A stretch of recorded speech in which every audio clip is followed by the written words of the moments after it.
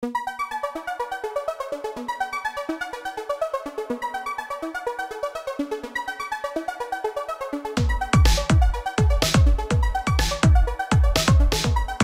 ya kwaba dia na de di twatwo kra ena de ebrewe sa fa we de birthdays ne nyoma kakra ena na konkro Pope Francis osi yamfamrawo ena Archbishop na kwantuo mu nso no enoma kakra o de bre se yamfama adasama nyina no ya de besom mo na enche ye bia enso na Konongo Mampong Diocese wonsa eka wo bishop the freshest bishop ane engusa no doso ne ho ofe osan ni made o wanyini de ne so osan young adom na busu ama na buso most reverend John Opoku Agyeman nana bia ya ma abat na se ya me sha na onko so emo ho ban eno ntina ya tena se na yesi nkonyan median reverend father Emmanuel Kwabena Feje na de o ka me ho na twetwe ho komoni nyina no ene Paul Atawapon OPA na se bibia awie peye sa obia de bia komoko na de bia boko sure Sanya, minim se work Episcopal ordination da. Yes, obi bishop. Very fantastic. Oh, ja. Sanya, Konongo Mampong for see here. It was so beautiful. I said, Father Yankas, and also I had more KNUSC for so many years in Tino. Almost a year, dear Palmer, born a come. They do work. Sir, Masha for Masha for so would you do on any easy? I said, and I said, yeah, Bo Konongo Mampong Abaso, one communication director. Miami Koeka. For John Kwenu. That's right. About you, I guess here. I mean, now also by now. So I say, I saw penny for a sorry, my software. You train a yard. Said you made any sequoia, no. Na ya bontin de no so bibia ye so orderly. It is am dey a hu hia na adom na ebremo we so ahwe mfonyine kakra video no so ahwe kakra okọ Kak TV GH obenya ne ekoso ne de eba nyina bi nso ho no mo okọ eye Konongo Mampong Diocese omu media no enso a page or Facebook no YouTube and so benya pictures ni bi and videos pa enye ize ni nyina bi enso ho no mo na adwuma de so hu no kasa fonyine so fa husband dia na aja won say yesika ya cash entimongo so na mon support ye bia enso enye kama so ni je ho na me bia no behwe bi dia o se ne kakraba momo na no an da ho no 0246 071 955 MTN and then 0246 071 955 what for no so there fine 0505 77 53 and so come so na bia be fine na je adwumadi waso yasene na bia so kama ketu bia so ha nti monko so na bonsane ma na bia enkoyi opie na watwi wona ya ti omunka mobile money no na watwi mo ya ti omunka mobile money no ma ya de e bi wo so mo diskana ba cathedral na mo da bre na bia akosho kama Nyankopon insham papa de odi kan me boni din Mr. Peter Agyeman o kronom oni abusani na da Nyankopon insham amen Madam Ellen Owusu o St. Anthony's Catholic Church Tafo Nyankopon insham papa Mr. Richard Obin Poku so aswase oni abusani na Nyankopon insham na mabohwie ko atebubu Madam Christiana Fofie ene Madam Beatrice the base Nyankopon insham nyina papa Mrs. Elizabeth Encho ene ye mama Mrs. Rita Efisa ana ye mama Antisisi Akakadoro omuna was St. Peter's Cathedral Basilica Nyankopon insham papa o de moyemaye na ye akase mama Antisisi Akakadoro aso ni nyaba Madam Mary Control oh formula abase formula ha ye Nyankopon insham papa de oyemaye so Madam Veronica Ankra ahotede ne fo ye guest SP o ba bia ni Nyankopon insham papa ye mama Madam Elizabeth ene mama Madam Grace Minta munyina mo Konongo Cathedral Nyankopon insham amen Mr. and Mrs. Charles Apia Menu mo Accra Nyankopon insham papa for the modo e de asoya sene Sister Alberta Kumi and Nyankopon insham papa Brother Francis Aku and family. More so. Oh yeah. Aku and family. Nyankopɔn nhyira papa Aku family. Ana ya maame Mary Wose. Enso Nyankopɔn nhyira papa award ye mo ye man de bia. Mrs. Grace Anane. Ene ya maame Madam Elizabeth Osei Father maame. Edi eni mo abuakwana no. Ana ya maame Mrs. Mary Akins. Sister maame. Nando Trato aye Madam Mary Asare Forge. Omo nyina mo Obuakwa parish. Nyankopɔn nhyira mo se na otwe bia no mo so kak media for asene. Ha. Mary Asare Forge you see. Ja no ugusubo empire tie ya. Obuakwa squad solid. Omaya there for so many years they have been there supporting the kak media. Nyankopɔn nhyira papa. Mr. Joseph Erasmus Mita so kwada so. Nyankopɔn nhyira papa. Amen. Auntie Eva o taadi kwadokrom Nyankopɔn nhyira na ebusanfo ni nyina Madam Anastasia Boatin oton nkruma awo race course nkruma sa Nyankopɔn nhyira o sa kwa asere wo St. Anthony's Catholic Church wo tafo Nyankopɔn nhyira maame ya o so wo All Saint Nyankopɔn nhyira papa Auntie Emma o achem abodom Nyankopɔn nhyira Mr. Sylvester Dakon so Takwa Nyankopɔn nhyira papa na akɔ Owusu family mo Abidjan kwanta Nyankopɔn nhyira papa na de otwa to Madam Mrs. Georgina Yeboa o couple Christy last week ya ko ho from on any crew Mr. Yeboa o at Peter's Cathedral Basilica yes in Antonio store o ko Basilica ho still be ho St. Antonio store ho na ho na ton ade ho Nyankopɔn nhyira papa de bia no mo so yasne for that we mna na otwi no mo so yasne ma adwuma de bia ko bo 13 okay basi de na ye kwada so asoro nyina nso ye say damase ebi say o mesende o modi aba aha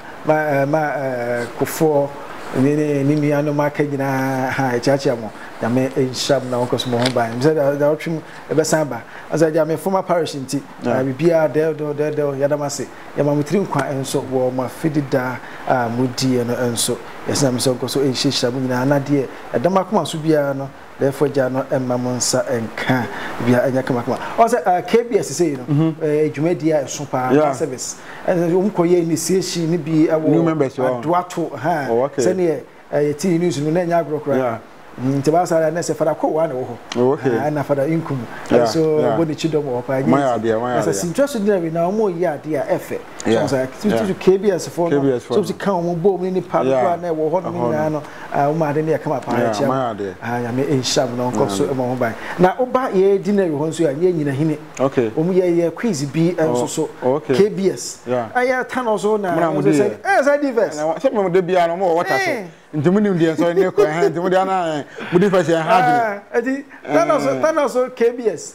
mudi fa se ha o mi akwezi no top ni nyina na say ye nya 7 kwan edim say say ne nwum to adu ntina dinary ni nyina say akoto nwum no me say na nam social media bia kwa master gine dia na me so me samba na o kwa fa no so bonwum Paris kwa say senior kwa ni youth kwa na guilt jai na nya easy enti e mo ba so nya me ensham na onko so mo ban for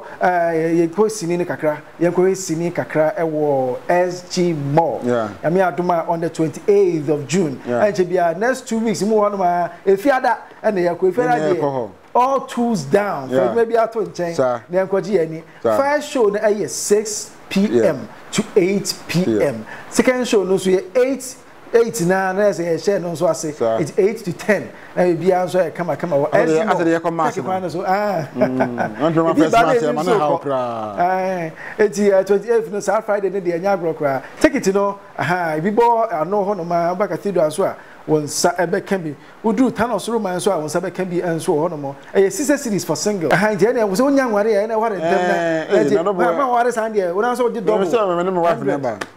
oje 100 na say we eti ba munya ngware no we na say wanya branch bi ana bayo bi na say ba wade ma yi double ticket 100 Ghana cedis mo twa 20 egu no na mo ba na me bi an so kama na yɛkɔ ejama no Friday deɛ yɛmra na yɛmfa nto ɛbɔ yɛ no na bibia enso enye kama ɛwɔ hɔ no mo afɛ deɛ yɛnhwɛ na yɛnkɔdi cake kakra Feliz birthday ba sa na say odi ne birthday no cake na ba na easy kura na me pa last week na me ha yeah on the cake ni dey edu di ama we dey trouble kakra o fridge be da kakra ba na bibia so Madam Feliz bi me say o team pa enche bia me hwe wadim Sawo surprise ma ha yeah that's right me say o hwe me Feliz bi dey trouble yeah pia be fine say cake say pastries donuts na say e aduane kura na nipa bebre na kakra bi mpo onyam o ni trouble drinks and fresh yogurt in the academy. Also, don't go there. Fanamba no na young quiet Feliz B. Friend, baby will be and found baby. So, Kumase, so if I deliver you only trouble, are you perfect? 0243 923 936 Feliz, yeah, buying it and no 0243 923 936 yeah. Ekuye yafa birthdays nimra yewi ane yakwakọ prapra ye nchenchen ho ne ye kushi na esisi ni nyina so ebi class ori yankomra birthday no de odi kan aye minister dromo ni odate aje okay on hwa bofo na oda na ofre ni nkiti kama that's right wa nkasa wo maame wa wofo ane ye nuaba Margaret Okak Media show happy birthday nyakopo on show papa Mrs. Judith Amon Misa wa nkasa ukunu ene unyaba Millicent ene na Okak Media show happy birthday ana Madam Gloria Owishu wa nkasa unyaba Millicent ya Okak Media so we show happy birthday nyakopo on show we see me nkasa mental for bi na for bi onyomo Jada and Jena Denchi Jebi Jada and Jena Denchi Jebi. Okay. You know about Immaculate. I know Okak Media. On my mama, my all for every shame happy birthday. I'm saying you know every shame happy birthday. In your bear mass back where friend Dominic and no Okak Media. So she in your bar Selena Atibia happy birthday. Or say come out. Nyakopo on shop papa. Ya Japoma onyina ba o maame eno papa ene bushoni nyina upon family e Ghana ne US na ya show happy birthday oko school our crown prince obokrom na okọ asese wo yenya so Presby Church Nyakopo on shop papa na de otrato Francisca Akoto Tweneboa wankasa o anka owo Okak Media Alex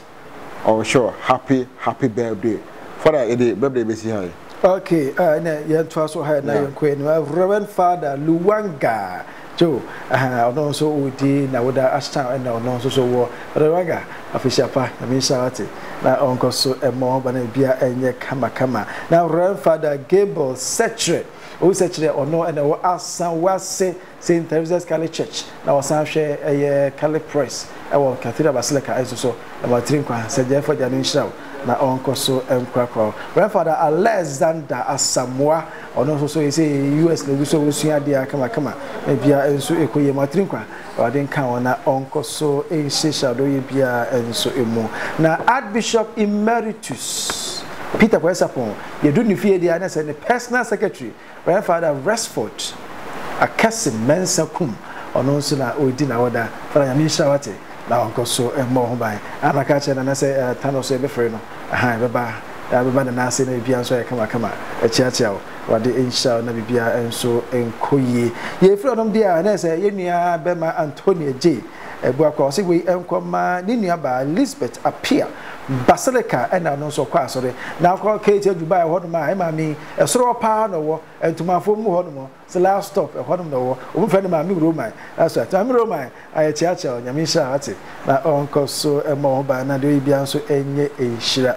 takwa makro enso aye nua be ma Thomas Owusu Children of Mary dey na say untimi enyi no emfiri one president no other some president so no na guso oba adwuma pa enye easy na me sha ate na nko so mo ho ban na wo de enhye pi emfiri mu emra kwada so ene ye ko ho kwaje 75th anniversary na ye nhira nko a eho na yenu ababa ko Dorcas from Pon also odi na woda me sha ate na nko so mo ho ban bia nya kama na de do akoma so bia no Oma wonsa enka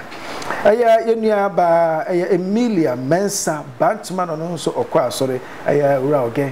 ni obisua nyina se afadwere se ma trinkwa se wade enhyehya pa na de do akoma so no onfandomo na ma no embusompo emfa emma Bantman akwa na bim Holy Spirit Catholic Church ehon ma na yenua ba Antoinette Akosia Santua Apeu ono so ewo eya papa na obusua nyina se afadwere se ma trinkwa wade nsha de koso nyini ifra adumo eko adumo mama makowura race course nkrumawura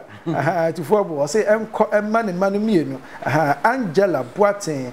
so ba ho fe eno no wade insha na nko so emo ba na bia anya kama na Juliana Poma Boatin ke ja to prumu se therefore ja no emo nsan kwa akoma so bisadi bia na munuanum nyina so no therefore ja no endom insha ne adom pi bia enye kama Okay, happy birthday we kwama nana bimpo makuma Basilica ena no so wo nana piao na minsha no nko so emmo ho ban wonana no ma ne obusuafo no wura say yemfa safide so yema trinkwa already show na onko so mo ho ban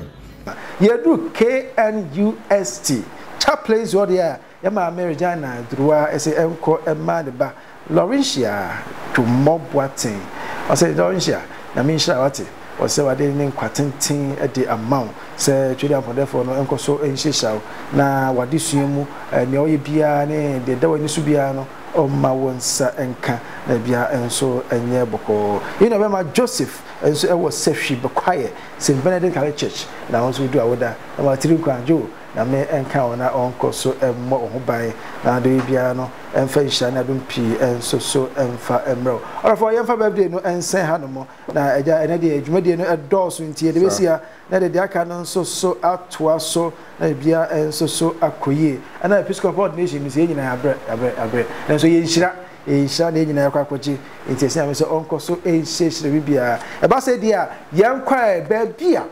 wasi udan awie o pedu be clean mu ama ana wo fe sofa chair no nkwa no aye mu basabasa na ha be se ye clean mu ana wo kente no ne wan nyina no o mu clean mu dia AB cleans say o hono mo bia be kama o se tanoso African way no yeah ewi abibuma mekente no ewi ho na mde koy o ko mo yo ne kama AB cleans afada fabra na kente die ni say o de faba bia na obi ade o mo ne detergent no bi cc so ye ne kakra na ye nti o mo kra kakra no so fabra o de ko twa de yo po no asan package ne kama AB cleans so the friend no and as no trouble kuma say no wo e bia wo bia say ye fie complete house o me clean ana ntade ne ho wan bi enisie ne to no wan nya no trouble 0243 452 613 AB cleans no 0243 452 613 say cleaning there wakra ya be kama we are sanka just say cleanliness is next to godliness ya me so mpa chai enye easy kra ya fa yen ka bon twaso na yen nsore so na yen ko pe abeti bi ni ade asa lenso ye de o si didi enti oba panyine Veronica Asoma ya atwuma kofodua na ode ne na wotwenda busuan se fasida ma dofo nyina se wade nhyam yeda no so duro no ma obia aso ati asada esa to so bio St Peter's Cathedral Basilica yen catechist senior catechist therefore ja to is affair no St Matthew or say amankwa na wotwe mu na di na yie no ye de hye so senior catechist de emfa okra NCA na de oyi bia enso so no o mane han na enhye wo so na timi pia heman no enso mu wasom awoya de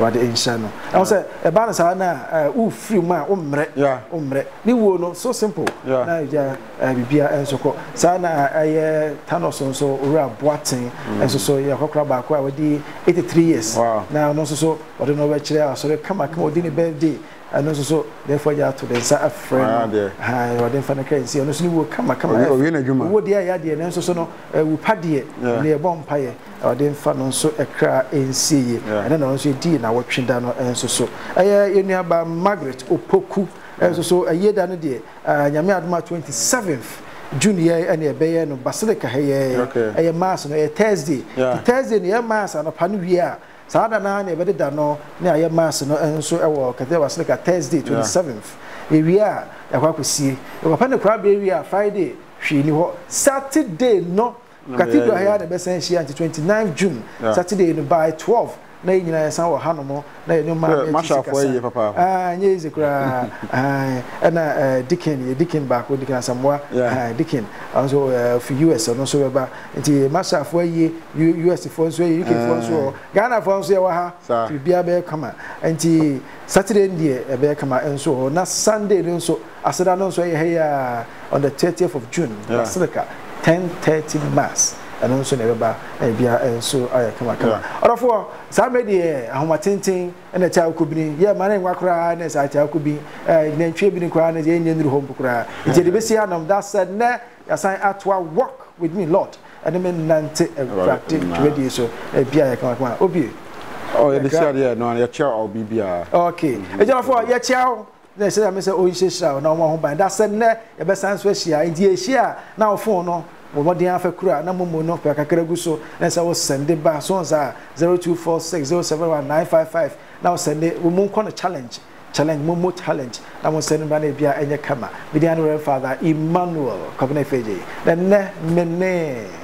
Paul Atopon OPA ana Jage medie ho ababa ye mo etiase na enye enhye awrade ne mo entina ana sunsun entina twede ampon mo ho fo no wo nhya na ommo ho ban on tani mo nkyerɛ na bosumi ɔma dom ne wusrapi emra wakwan mu na ɔtɔ de so nsuo na ɔntɔ bi ngu adwuma so ɔntɔ bi ngu adesua so ɔde mo ntɔ bi ngu wo fie ɔntɔ bi ngu na ade bi ayɛ den ɛwɔ asetene mu no ɔma ne nyamre ɛmfama ho ɔntani mo nkyerɛ na ɔnhyehya wɔde fi no fi be nyina mu ɔnyame agya no ne ɔba no ɛne sonson konkron no edi mo anya ho Christ asomdwe na ɛnka mo nyina ɛnka nsunsun